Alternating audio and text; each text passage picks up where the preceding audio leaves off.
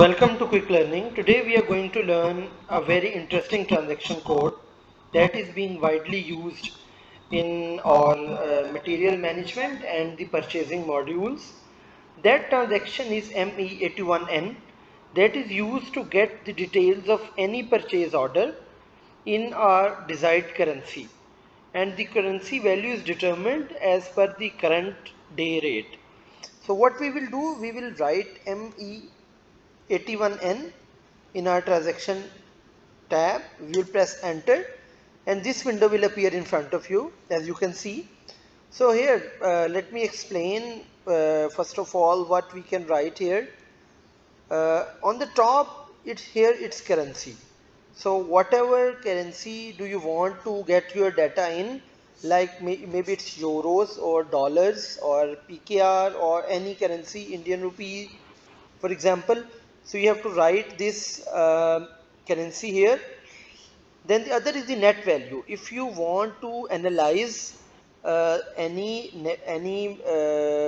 purchase orders by their net values, you can just write your net values here. Then the other tab is the periods. You can enter the periods about this purchase orders. Then going down here we have material number. If we have some specific code for material numbers, we can just write these material numbers and the POs relevant to those material numbers will appear in the list. Then the document date, document type, purchasing document, etc. So if we have exactly the name or the number of some PO purchase order, we will just write a purchase order and we will write the desired currency in which we want to get the data. So here I have written EUR. I want to get the details of this purchase order 4500322771 in EURs. So I will press execute and this will be executed, and you will see that this is a large purchase order.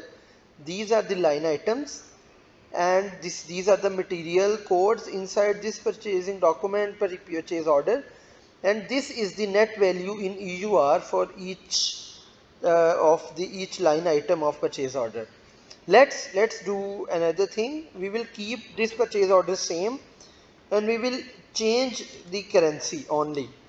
So now we will press execute, and what it will do, it will convert the EUR rates or the net values of each line item into USDs, and that will be visible to us in this screen.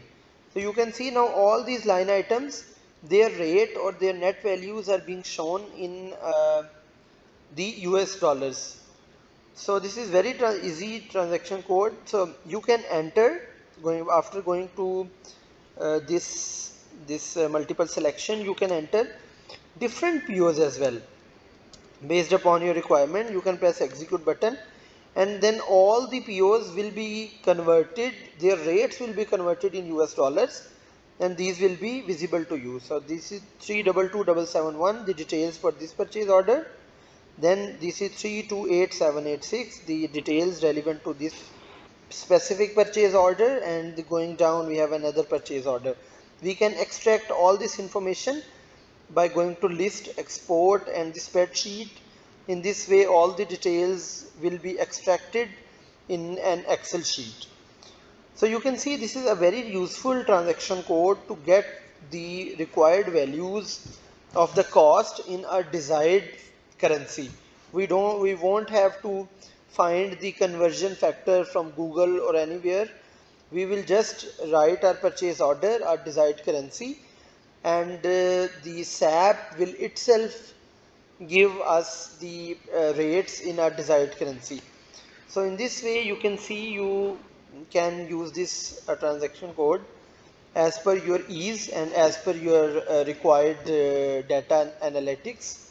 So you can use it in different ways. You can use it through direct purchase orders, or you can use it through different material numbers as well, and that will show us the POs which have that particular material number, and its cost will be converted to the desired currency. So I hope this session would have been very beneficial to all of you. For more videos, please stay tuned to this channel. Please like, share and subscribe to this channel, and like and share this video. Until next time, bye bye.